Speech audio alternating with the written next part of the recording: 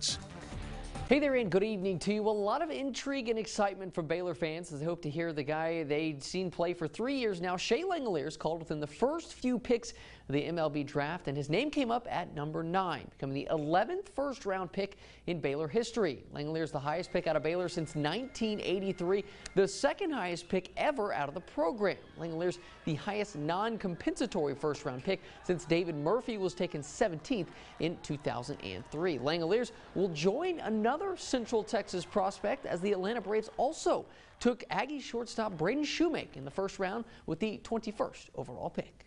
That was one of the things we liked because he can drive the ball to the opposite field. He can pull the ball. He's got a little power. He can play the small game because he can run. And he's a big man. He's actually like 6'3.5", 6'4". So, and that upside is very intriguing. And the fact that he's a shortstop, that makes him even more intriguing. So we're excited about him. And just before Shea was taken